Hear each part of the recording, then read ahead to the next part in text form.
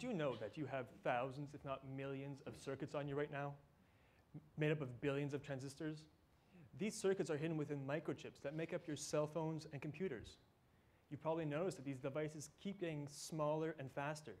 And this is because we can fit more and more circuits onto smaller, more useful chips. Now, each of these circuits have a job to do.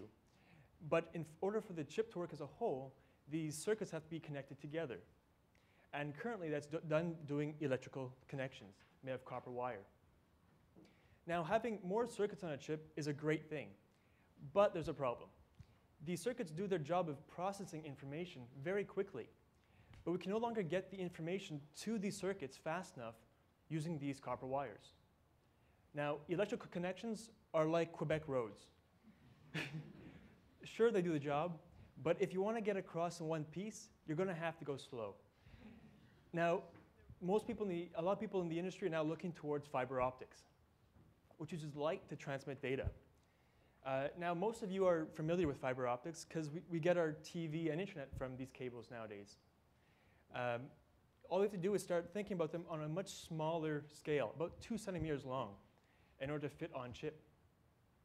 Now, by replacing these electrical connections with optical connections, we're taking that beat-up road and we're making it into a nice, smooth optical highway. Data traveling on this smooth road experiences 1,000 times less loss than with copper wire. Optics on chip can thus revolutionize the way that we think about computing.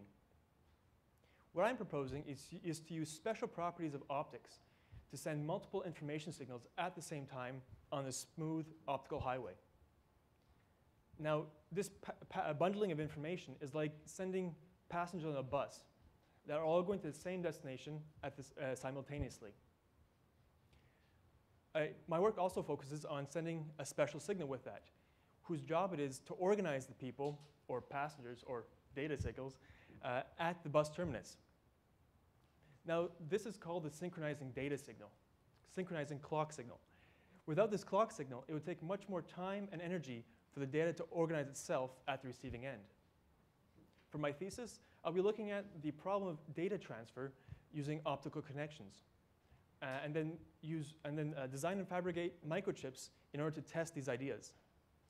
If there's any doubt about the need for this research, just remember that 15 years ago, we were quite happy with the speeds of our computers, whereas now, we probably wouldn't want to go back. Think about where we can be in 15 years from now. Thank you.